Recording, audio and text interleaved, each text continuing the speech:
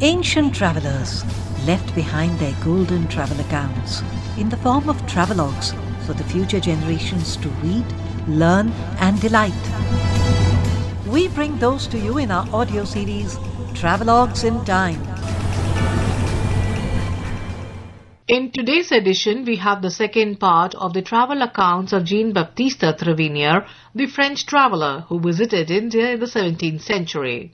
In the first part, we dwelt on the custom of reverence and veneration of animals and a detailed description of Shahanabad city of Delhi, constructed by Mughal Emperor Shah Jahan. The script is by Professor P.T. Haridas, Member Indian Council for Historical Research, and presented by Kaushik Roy. Over to Kaushik Roy.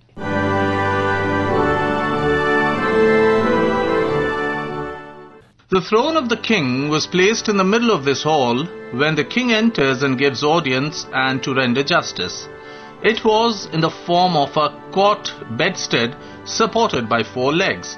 It had a canopy, and in the back a bolster and counterpane beautifully covered with diamonds. We have no idea whether the author is referring to the peacock throne of Shah Jahan. When the king is seated on the throne, some great nobles stand by him. In most cases, there were his own children. Between 11 o'clock and noon, the Nawab, who was the first minister of state, comes to make a report of whatever had passed in the first court. On completion of his speech, the king rises, and from the time the king seats himself on his throne till he rises, nobody, whosoever he may be, was allowed to leave the palace. Towards the middle of the same court, there was a small channel of about 6 inches wide. When the king was on his throne, all strangers who were present to meet the king would stop here.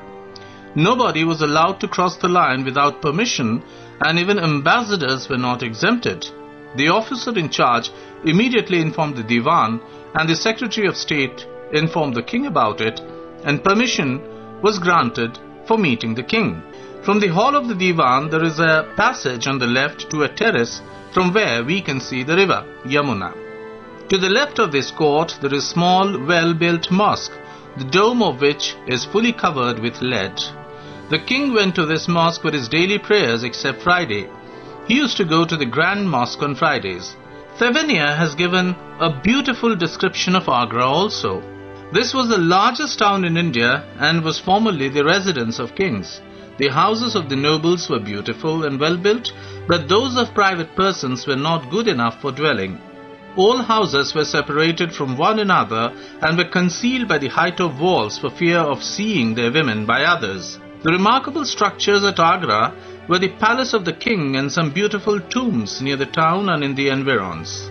The palace of the king was a considerable enclosure with a double wall.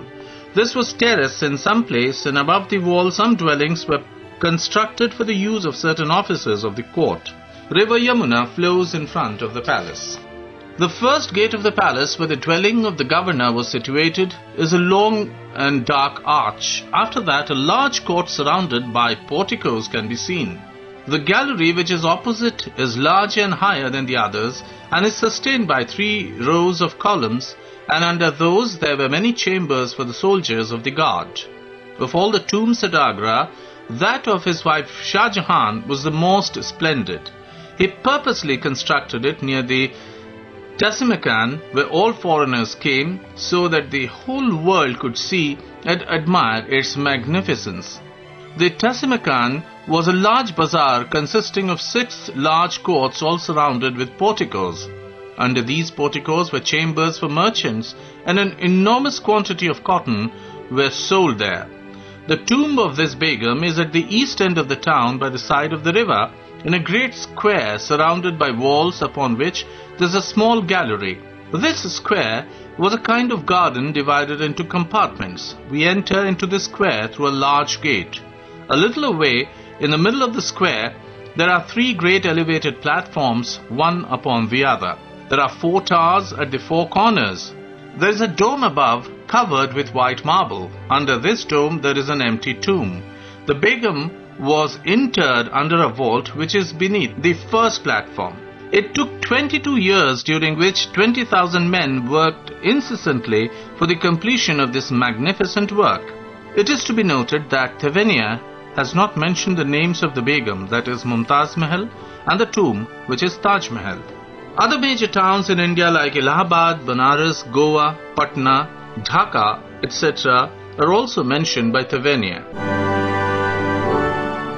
You have just heard the second part of the travel accounts of Jean-Baptiste Tavernier, the French traveller who visited India in the 17th century. The script was by Professor P.T. Haridas, member Indian Council for Historical Research, and presented by Kaushik Roy.